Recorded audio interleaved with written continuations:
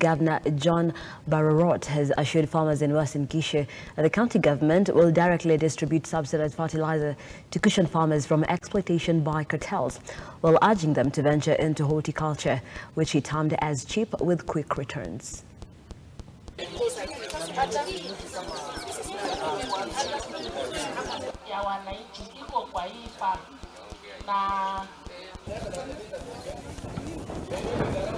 We will provide fertilizer in the next season, and this is a conversation that we will be having now in the next couple of weeks to see how best to manage the subsidized fertilizer,